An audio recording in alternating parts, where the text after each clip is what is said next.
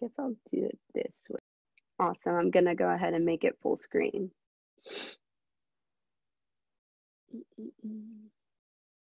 Awesome. Okay.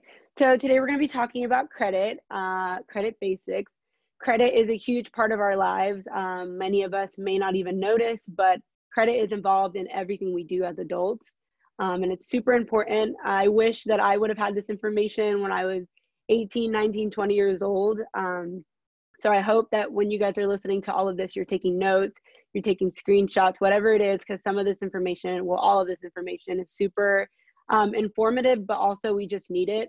You're going to find out how much you need good credit for everything we do in life. So I think it's a super important topic and timely too. So let's go ahead and get started. So the main topics we're going to be covering is understanding credit, right? So just even knowing what credit is. Number two, impact, the impact of having good credit or not so good credit and how that can impact our lives. Number three, credit scores. So what kind of different things go into our credit scores. Number four, credit reports. We're going to talk about the three main houses that house our credit reports.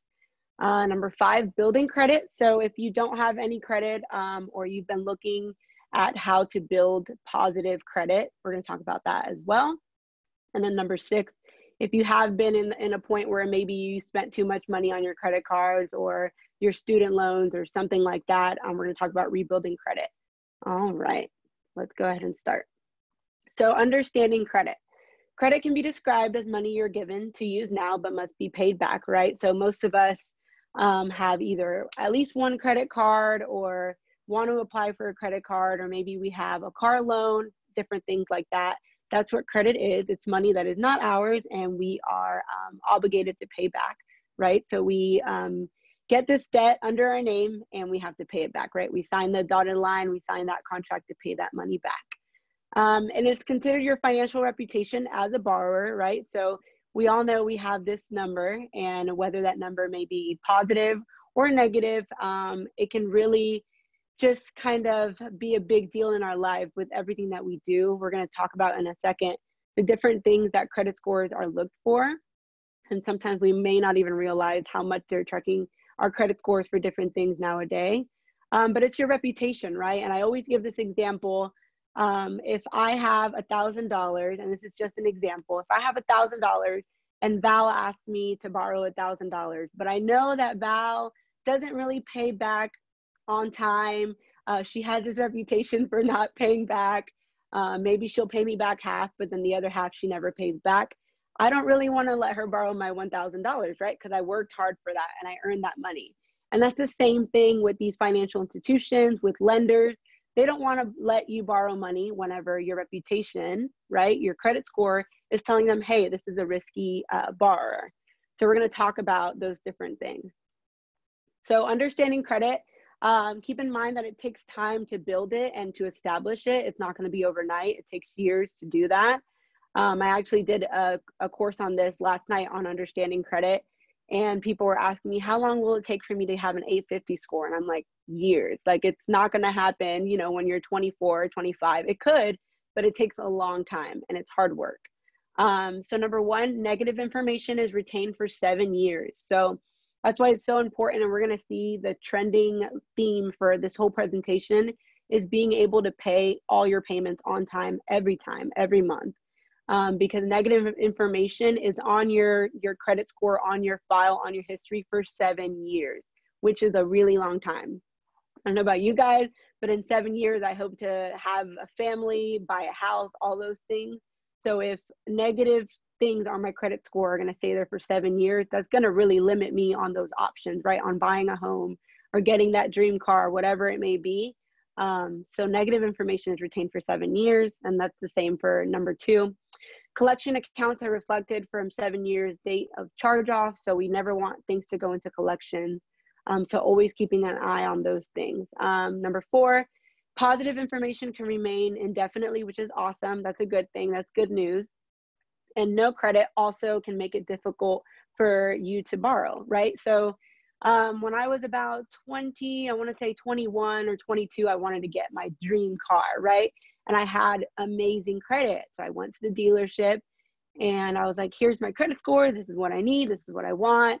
And although I had awesome credit, they still considered me to have young credit, which is sometimes hard for borrowers to want to give you money because they say, okay, well, you have a great credit score, but you also have only had a credit history for 2 years. So we still don't see if you're a reliable person that we can rely on to pay back this loan. So I had to get a cosigner. Thank God for mom and dad, right? But I want you guys to have this information. That way you don't have to have a cosigner. You can be independent and be financially savvy. All right. Let me go next. Oh, there we go. All right, impact. Okay, so good credit qualifies you for low money saving interest rates on credit cards. And credit history affects other aspects of your life, such as number one, job opportunities. This is super huge, and we're seeing it more now in this time. I do know when I joined the credit union almost 4 years ago, I got my credit score ran, right? Because they want to make sure that they're hiring someone who is a financially responsible person, even in their own personal finances, in their own personal life, that they can just be that responsible person. So just think about that whenever you guys are ready to start getting those careers. A lot of jobs nowadays and careers are running your credit score. Number two, utilities and cell phones. How high or how low your credit score is. It may, sometimes with utilities, you have to pay a higher down payment because your score is lower. I know for cell phones, it's that way, whether it's good or bad, your credit score. They require you to put down a bigger down payment or no down payment at all. So those are just things that we want to watch for. Banking, some banks don't require a credit score, but I know at our credit union, Addition Financial, they do. So just different things like that. And I'm sure you guys know if you're living away from home, rental housing opportunities, they do check your credit score just to make sure that you are going to be someone they can rely on to pay back, right? All right, and if you guys have any questions while I'm going through this, please feel free to ask them.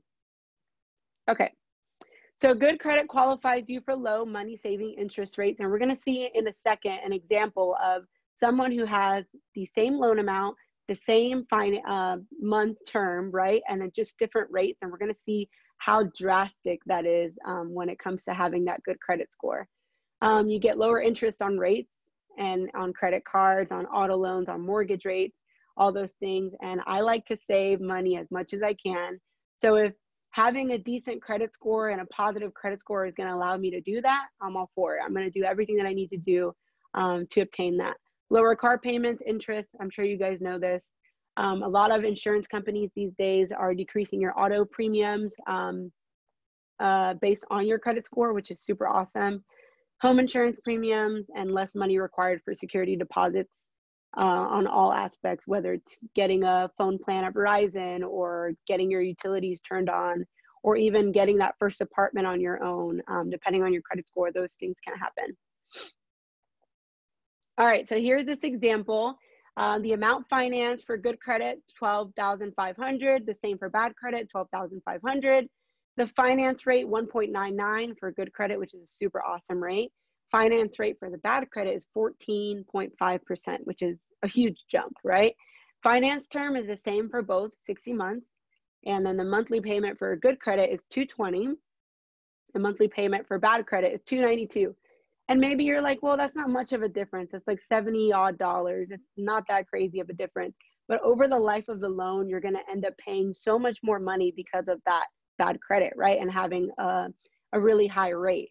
So the difference per month is only $72. That's not too much, right? We don't really think about it that much.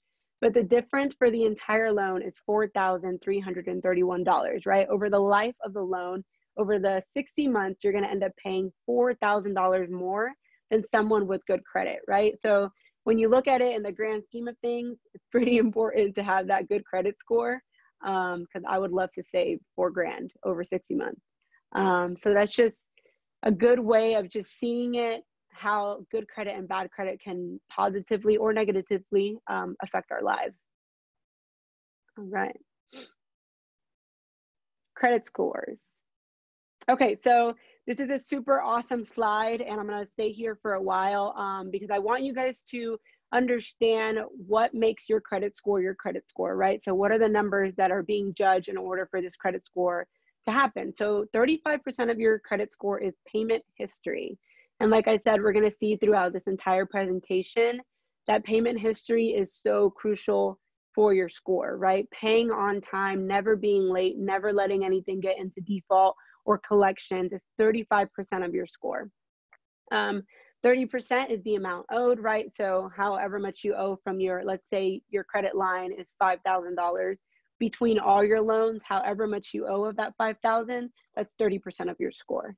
15% of your score is the length of credit history. So whether you've had credit for 2 years, 4 years, 8 years, that's 15% of your credit score. And then 10% is types of credit, right? So just having a diverse kind of different lines of credit and different things. And then 10% is new credit. Any questions on this slide before I move on? Sorry, I don't understand the types of credit. Like, what are the different types? Yeah, we're going to get into that in 1 second, but the types of credit is basically like you have an auto loan, you have a credit card, you have a personal loan, just different kinds of credit, all money that is you're borrowing and paying back, but just different kinds. So not all one thing. Does that answer your question? Yes. Awesome. Okay. Thank you for your question. Okay. So just kind of reiterating what I just talked about, 35% is your payment history. Do you always pay on time? Do you pay at least the minimum? Even one late payment can have a negative impact. And like I said, that can stay on your credit score for 7 years, which is a really long time. So if you make one bad mistake and then for the next 6 years, you're doing everything right, paying everything on time, it'll still show on your credit score that 7 years ago, you were late this one time, which is kind of nuts. That's why it's so important for us to keep an eye on that. 30% is amount owed. So how much do you owe of the debt, all in all, the big picture. And they always recommend to never go over 30% of your balances, right? So when I was 18 years old, I believe I got my very first credit card and I would only use it for gas because at the time, the job that I was making, that was the most like feasible thing for me to do before I wanted to get comfortable with paying, learning how to pay this credit card and how this whole new world works. And so I only would use it for gas. I would pump like 25 bucks every 2 weeks in my car. And that was enough because my limit, I think I got approved for like 500 bucks when I was 18. So I always made sure to keep it under 30%. And obviously I would always try to make sure that if I was putting something on my credit card that I knew I could pay it back. I never wanted to live beyond my means because that's when we kind of get into that snowball of just charging everything to our credit card and knowing that we can't pay it back. So always keep that under 30%. That is a good rule of thumb. 15% is length of credit history. So have you been using credit for 2 years, 10 years, 15 years, whatever it may be. And then this is the types of credit. Do you have a variety of different types of credit? So we have, for example, credit cards, auto loan, mortgages, student loans, just different kinds of things.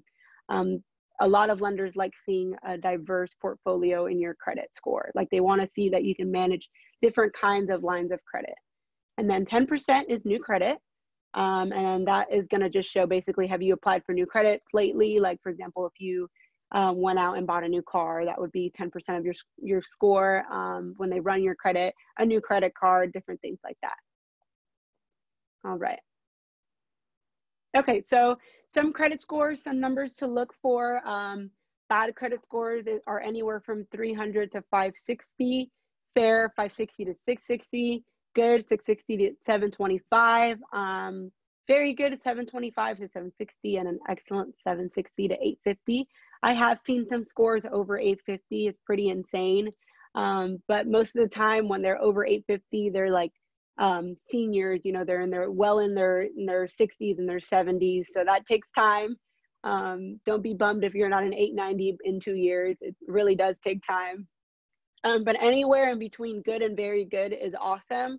You'll really see the benefits of having a good credit score as you start to make those kind of more adult purchases in life. So there's just some numbers to look for if you've ever wondered, hey, where do I fall in this category? Okay, so credit reports. We have Equifax, Experian, and TransUnion. Those are the 3 main houses. So it depends on the lender. Some lenders go with Equifax, some lenders go with Experian. That's why sometimes your scores can kind of vary, but some lenders like to choose different. Other lenders will choose all 3 and do like a median of all 3. And if you ever wondered what your credit score is, you can order one free credit report a year right here on this website, annualcreditreport.com. I have done it before, and I do it every year, once a year, because it does not affect your credit score. I know there's like a lot of people, like you can be scared to check your credit report because you don't want your score to go down, but this one is a free one and it doesn't harm your credit score. And it actually will mail to you. It will mail it to you, or it'll send you like a secure email and you can print it out. And it'll tell you every single thing that's under your name, your social security. And I just recommend, even if you know what your credit score is, I recommend doing this once a year, because there's a lot of fraud that goes on, and you just want to make sure everything that's under your name is in fact yours. You have applied for these different credits, different types. I have a friend, actually, her and her husband were going to buy a house in January. And whenever, you know, the lenders were running up their scores and doing all that stuff, she found out that her credit score had been used for all sorts of things in a different state. And though it wasn't her, and though she could prove that it wasn't her, it takes time for that to come off. And it takes process and they have to file all these different forms and stuff like that. So I just recommend it one time a year. Just make sure that you do that and just kind of make sure everything's in good standing. All right. I also wanted to share really quick, because of COVID right now, and really anytime like during an election season or during a time when people are stressed out or distracted, a lot of times scammers are more likely to commit identity theft and types of fraud. So right now, because of COVID, the annualcreditreport.com is actually offering from each of these, you can pull your credit report once a week. So if you I just found that out. Awesome. If you think you've been maybe a victim of it, or you've had anything kind of weird happen, right now you can pull one free one per week from each of these through April. Awesome. So I did want to share that because that's something I just found out not too long ago as well. That's awesome. Thank you for sharing, Val. That's super awesome. Convenient. Once a week, it doesn't hurt. Just go on there and check and make sure everything's good. We have, even at the credit union, been seeing a lot of fraud happening. And so just make sure that's not happening to you. That's awesome. Very cool. Okay, so I'm gonna skip this one. So maintaining a healthy score by doing the following. Number one, of course, pay on time. It's super important to pay on time. I always like to pay early, just out of sight, out of mind. Pay off balances every month. That's why I encourage you guys to not live beyond your means. That way you can pay off your balance every month. Whenever you are paying off your balances, your credit score shoots up so high because the lender is saying, hey, this person doesn't need this money per se. I mostly charged a lot of things to my credit card because they have awesome perks like rewards and cashback cards, different things like that. But I always make sure to pay off my balance because I don't want I don't want to have to pay an interest on the money. It gets kind of messy when you do that. So paying off your balances every month, but of course emergencies happen. If that's not feasible, at least 30% of it. Diversify your credit portfolio like we were talking about earlier, just having maybe one or two different credit cards, maybe one that can benefit you for gas or one that can benefit you for whatever it is that you need, books, different things. And then never max out your credit cards, right? So if my limit was $500 when I was 18, I thought I turned this off. Let me decline this. Sorry about that. Okay, how do I get back into this? Where did it go? Sorry about that, guys. Give me one moment.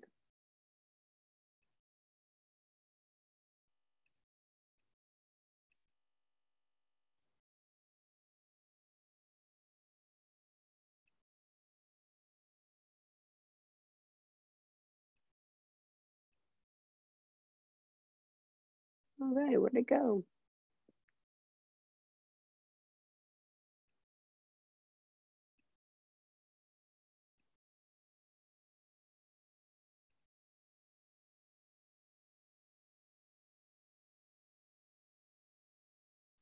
Here we go. All right, sorry about that. Okay, all right, so don't max out your credit card. So like I was saying, if my limit was $500 whenever I was 18, never max that 500 out. always keep it under that 30%. It's super important. Okay, so the power of time, credit reports reflect activity from 7 years from the time activity is reported. So whether that's good or bad, you know, that's gonna have a positive or a negative outcome. So making sure, again, that we pay everything on time every month as much as we can. Okay, we just talked about that. So your credit report will include, and if you do this thing that Val was talking about, how you can do it every single week on that website, it's gonna include all of this information, your name, former names, different things like that, marital status, employment history, credit limits. It's just gonna include everything about you on like a couple sheets. All right. And delinquent accounts, we obviously don't want ourselves to fall into any type of collection or delinquent loans.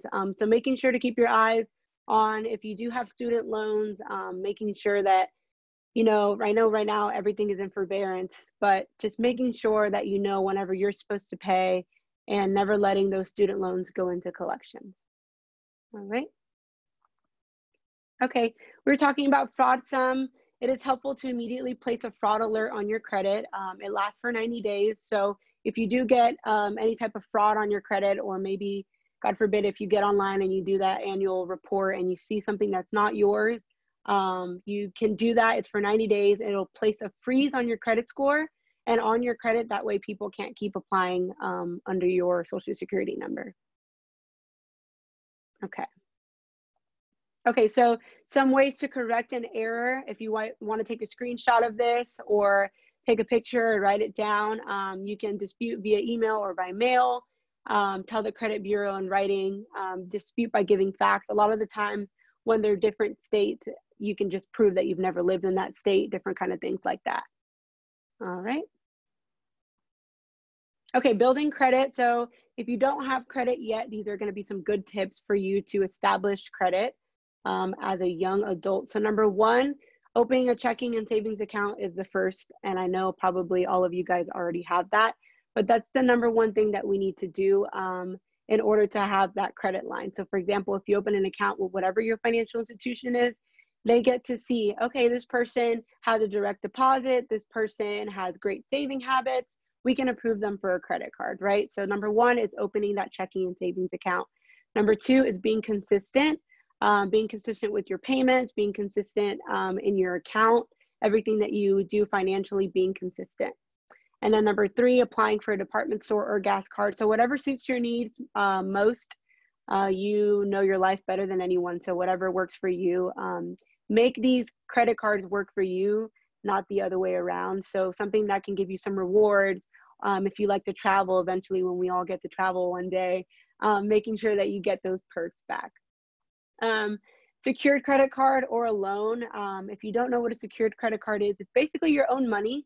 You give your own money to the financial institution and they kind of freeze it and you can use it as a credit card, but it is your own money, as opposed to a regular credit card that is completely the institution's money, and then you just borrow it and pay it back. And then number five, get a cosigner. Sometimes we might need a cosigner. The goal is to not have to have cosigners, and we can just be financially savvy ourselves. Okay. Okay, so understanding all of the terms and conditions before signing, right? So making sure that before you sign for that credit card, you know what rate you're getting. You don't just say, "Ooh, they gave me a $2,000 limit. This sounds great. I love it." No, make sure that you know your rate. Make sure that you investigate, hey, is this card going to charge me $250 every year for having this card? Making sure that you know all of those different things about that credit line. Don't let your bills for credit exceed 10 to 20% of your monthly take-home income, which I said earlier, just not living beyond your means, making sure that whatever you charge on your credit card, you can in fact pay back. And then always pay more than a minimum payment due and on time. A lot of the times, if you have a credit card, it'll tell you, oh, minimum payment due, $16, something super small. And we're like, ooh, that's great. I'll just pay $16. Always pay more than that minimum, and then paying on time is super important.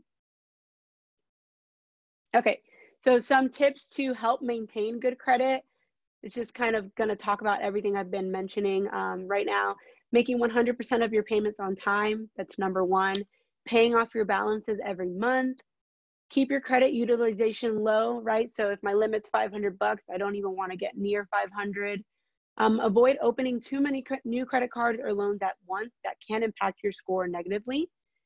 Keeping your accounts open. I always get this question anytime I do this kind of financial literacy. Keeping your accounts open is super important, right? So let's say you got your first credit card when you were 18 years old and the limit is 500 bucks. And you're like, well, I've moved on from this credit card. Doesn't really work for me anymore. Or let's say you got a department store credit card and you don't really like that department store anymore. You don't really shop there anymore. I encourage everyone to keep those accounts open because they're the ones that are going to show a longer history, right? So if you've had that credit card since you were 18 and you don't really use it, make sure to keep it open, charge maybe 20 bucks, 30 bucks on it once a month, just to make sure that whenever that borrower looks at your credit score, your credit history, they can say, oh, this person has had this credit card for 7 years or 8 years, and they have always been on time every time. So keeping those accounts open are super important. Diversifying your credit portfolio, like we talked about, just having different kinds of credit, different lines of credit. Check your credit report annually or weekly, whichever one you want to do. It's good to know that we have those options. Don't close zero balance accounts, like I was just mentioning. We want to make sure that we keep everything that's been on our credit score positive for as long as we can. Know your card terms. Like I said, before you sign that contract for that credit card or whatever it may be, make sure that you know everything that goes into it. And then using cards for emergencies only. Sometimes, obviously, we don't want to put big purchases on there, but sometimes we do have emergencies. It happens. It's life. You can, of course, use that. That's what it's there for, a rainy day, but always making sure that you pay on time and always try to keep it under that 30%. Okay, and then we just talked about all of this. Rebuilding credit. Hopefully we're not at this stage, but if we are, these are some good tips on rebuilding credit. So paying on time, again, is number one every time. Repay old delinquencies. So sometimes we may have some things that are from when we were 18 years old or 19 years old, and maybe we didn't even think that was on our credit score. I know a lot of times we can have hospital collections kind of bills on our credit score, and we don't even realize that's on my credit score. So just repaying those old delinquencies first. And I always recommend paying the type of collection or delinquency that has the highest rate, right? So the one who is costing you more money, pay that one off first. You don't ever want to just put 20 here, 30 here, 50 here, 20 here, 30 here. Always make sure that you just focus on one. Usually it's the one with the highest rate that's costing you a lot of money. And focus on that one and get that one paid off, and then move on to the next and do it that way. Or whichever way works for you, but that would be my preferred method. Keeping the oldest accounts active, keep your balances significantly lower than the limit. So of course, if you're not exceeding that 30%, you should be good. And avoid excess credit applications. Okay, so some companies claim to repair. There's a lot of different things out there on social media. You just get ads for all these different kind of agencies that say, hey, if you pay us $20 a month or a one-time fee of $100, we promise that your credit score is going to jump up.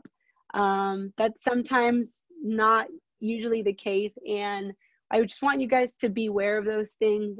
There's no legal way to remove accurate and timely information from your credit report, right? So making sure that we don't fall for those kind of things. It sounds nice, like 30-point jump if you give me $100, but most of the time that won't happen, right? It takes time to be able to fix those things.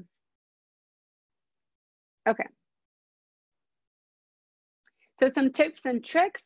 Live within your means. Number one, create healthy money habits. Make and follow a budget.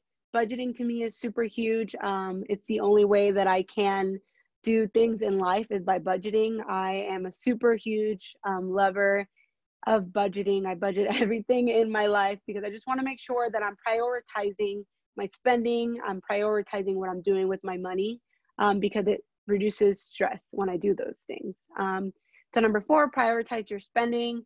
Number 5, reduce your debt. And number 6, save as much as you can. I don't know how feasible it is for you guys to save. how easy or how hard, but I just encourage you, even if it's 30 bucks a month, 40 bucks a month, depending on what your income may be, if you have an income at all, just anything that you can just to start having those healthy habits of saving. It doesn't have to be this huge amount, but just as long as you're making that effort and that conscious effort to save your money, it'll benefit you in the long run. All right. So if you guys have any questions, please feel free to ask. Val and I will be more than happy and willing to answer some of your questions. Hi, so I don't have a credit card at all. I've never applied for one or anything like that. And I typically pay everything in cash. That's how I've always like managed my money. Right. I'm super old school. And like I write all of my budgeting down like on pen and paper and stuff, which Me is like too. super old school. But like I understand like it's probably a good idea for me to just like, how would you recommend starting out? Like if you've never entered the land of credit, I think you were talking a little bit about like a gas card or something, like something where I can just start paying very small like payments to show that like I'm a responsible spender, something like that. Right. Yeah, absolutely. I was kind of raised with the mentality, if you don't have enough cash, don't pay for it, don't get it. My parents were definitely like, they paid off their cars when they bought them. Like they didn't want anything to do with credit or credit lines, things like that. But like I was saying earlier, if you plan to buy a house one day, or you plan to get a car, or you plan to do different things, you're going to need a credit score to show for it, right? So we have to do these things even though we don't want to.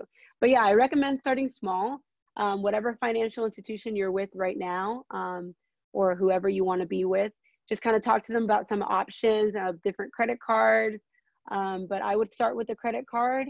They probably will give you a smaller limit, which is great because you want to get used to kind of what it feels like to pay for a credit card and all that, those different things. And just, yeah, keeping your charges small, gas, a small grocery trip for 30 bucks, or a slice of pizza, like just small things like that, that you know that you can pay back and they're manageable.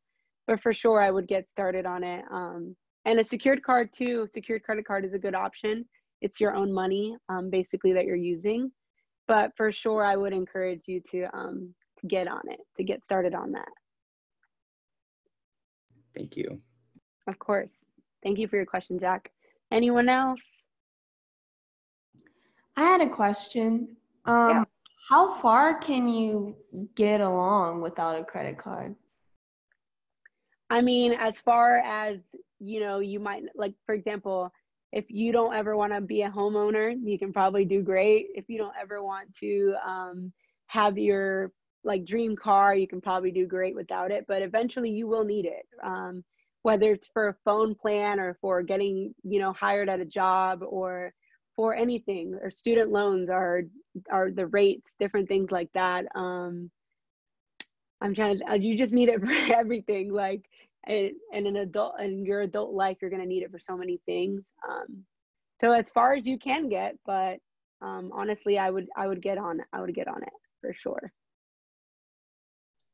Yeah, I think a lot of people worry that if you have a credit card that you're going to rack up debt and that you're going to have to use it for everything. Right. I mean, I can say personally, I try to, you know, I use my credit card for the things I know that I'm going to buy anyway, that were already in the budget.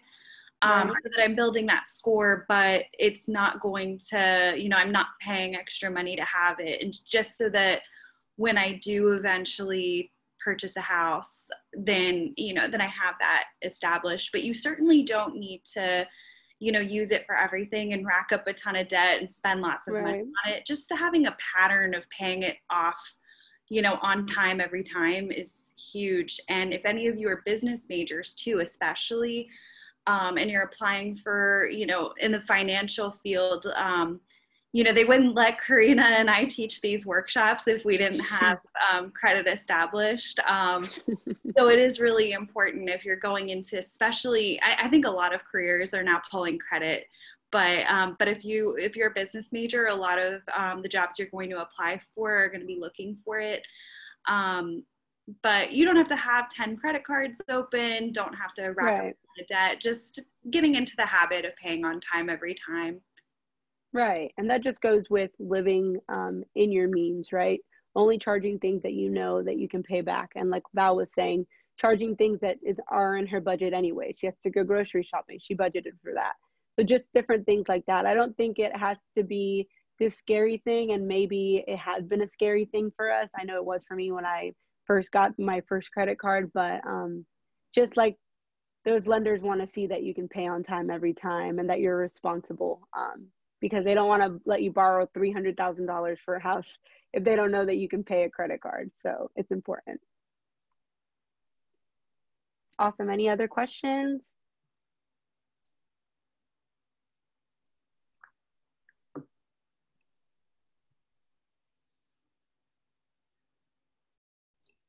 You mentioned that you typically we only get like one time a year to check our credit. Is that once every 365 days or once per like 2020, 2021, 2022 or something like that? I'm not exactly sure on that, but Val was just saying that you can do it once a week. You can use those. I don't always recommend them, but you can use like Credit Karma and different things like that. They're not going to be a super accurate, like right down to the number, but they're going to give you a pretty rough estimate on what your score is looking like and kind of what is affecting your score. So for that, those kind of sites can be helpful. The only thing that I don't like about those sites are that they'll like kind of recommend different credit cards, different things like that, but those credit card companies are paying them to do that. So never click on those, never apply for those before doing your own research. But yeah, I'm pretty sure it's probably just once a year.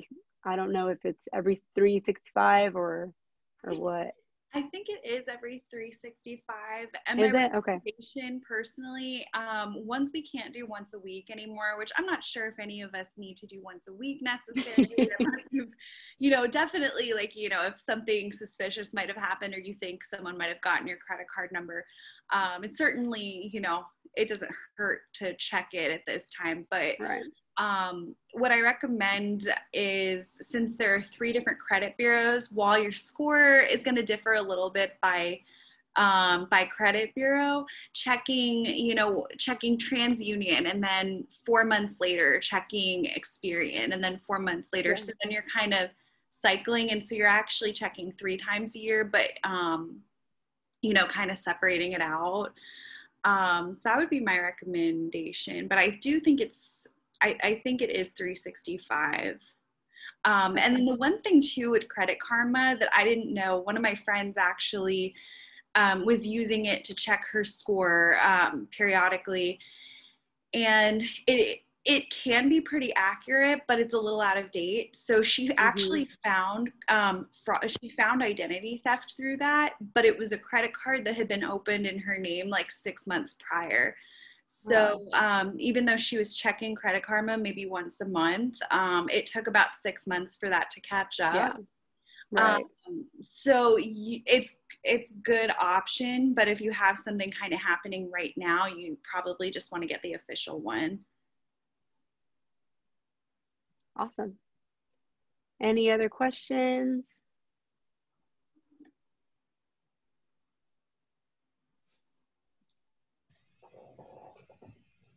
Any other questions for Karina and Val? I guess I do have maybe one more, which is I know that with like these instances of fraud or like potentially like people stealing credit card information, I know like there are things when you scan or swipe your card or insert like chip readers or something like that that can potentially steal like your information. Do you have any sort of like recommendations for like ways to What was that last part, Jack? I'm sorry. Avoid that? I know it's not always avoidable. And like sometimes, sorry, I know it's not always avoidable, but like, do you have any recommendations for ways in which you can like use cards safely so that you're avoiding those kinds of risks? Yeah, absolutely. I think one of the positives to a credit card is the safety measures that they do have. For example, if you went to the store and charged something on your actual debit card, which is linked to your checking account, and that was compromised, they could pull all that money out from your checking account, right? So whenever fraud happens with a credit card, it's a lot more, it's a better feeling knowing that it's not your money, and they're super quick with it with the fraud. I went to IKEA the other day, and they know I'm never at IKEA, so they flagged my card, different things like that. And it's not, I feel like credit cards are way safer than debit cards in that form. And also the chip is super awesome. I didn't really know about it before, but prior to having a chip on our cards, whenever you went to, like, let's say you went to Target, you spent $50, and then Target's system was compromised, they could see your full entire debit card number, expiration date, your security code. But now having the chip on our cards, they actually, if you went and charged with a chip, and their system was compromised, now instead of saying your full entire number and your security code and all that stuff, it'll give them a random skew of symbols and numbers and different things, so they can't do that as quickly as they could prior to the chip. So I didn't know that before, and now that I do, I'm not as annoyed that my company sent me a chip card, like forced me to have a chip card. I didn't want one, but now that I know that, I'm like, I'm happy I have a chip card. But yeah, I think that was a roundabout answer to say credit cards are much safer than debit cards. So yeah, I think you'll be all right. And I think one thing too, the gas stations can be a big spot for credit card fraud. The skimmers that people will place, and the Yeah. scammers have gotten really pretty, I would say, sophisticated with it. So I'm the crazy person at the gas pump. If something doesn't look right, I'm like tugging at it to make sure, because if something comes off, it was not supposed to be there. So if you're ever in doubt or something looks a little bit weird, walk into the gas station, tell them I want to put this much on this tank, and just do it with the person instead of there, because it is so easy, and like the cameras don't always catch them. And Florida is really bad for I don't know why. I think because we're the crazy state sometimes but you know, I remember our fraud department sending an email one year just with like the list of all of the counties and all of the number of gas stations that were hit. And so it's really important, like if something just doesn't look right. And that's why I also recommend to pay with credit at the pump. Yeah, it's recommended to always pay inside versus at the pump. And then just as a small, by the way, Wawa is the #1 gas station for fraud in Florida. So just so you guys know, if you're ever at a Wawa, always pay inside. And it's so nice inside anyway. It is. Get a hoagie, get a smoothie, whatever.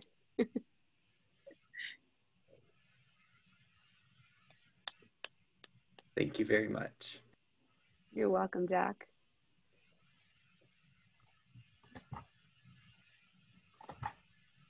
Any other questions?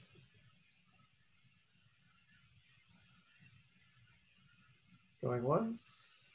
I'm going to go ahead and put the survey in the chat again, just in case you weren't here earlier or you lost it. I'll go ahead and do that. So if you haven't filled that out yet, if you'd go ahead and do that before you go. If there aren't any more questions, thank you so much, Karina and Val, for coming. Of course, thank you. Yeah, for sure. And I think you'll be back in a couple of weeks to talk about budgeting or something of that nature. So that'll be a good one. I think it's 2 weeks from tomorrow at 3:30. Awesome. If you all want to come to that, then that's another good one. So again, thank you all for coming, and we'll see you at the next one of these. Thank you.